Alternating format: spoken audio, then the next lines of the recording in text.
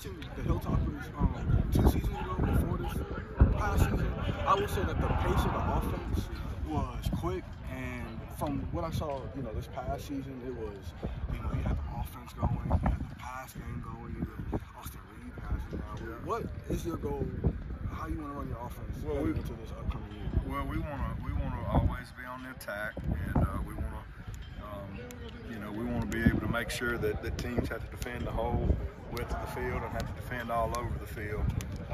But we want to be on the attack. We want to play with tempo. We want to be able to pull the tempo back, and it's our goal to try to kind of keep them a little bit off balance with a tempo, and then make them have to play the whole length of the field. New faces, different offense. Velkamper's at quarterback. What have you seen out of him?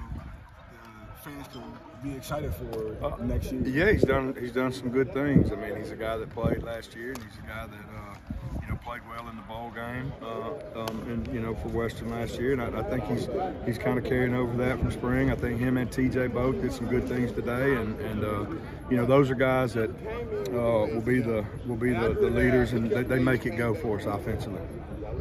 Filling in the shoes for Malachi Corey is really no easy task. Is there a receiver you think could fill in those shoes? Yeah, well, I think we've got some guys. Easton's done well, and KD's done well inside. The thing about Malley, he could do so many things at any position, and we've got some good guys. Dalvin has made a lot of plays in his back, so those guys will have to step up and be more of a playmakers. And Keyshawn Johnson's doing a good job for us, and then we got to find some more guys to add depth to that room, because we are going. It's a good place for a wide receiver to come, because we are going to throw it around. One of the big gripes amongst fans, that was heard amongst the offense was rushing attempts last season. Was one of your philosophies, your goals, to include the running game more this Well, if you're going to be balanced and you're going to make them defend the whole length of the field, you got to be able to run the football too. And there's no doubt what Western's been able to accomplish, and will still be able to accomplish in the passing game.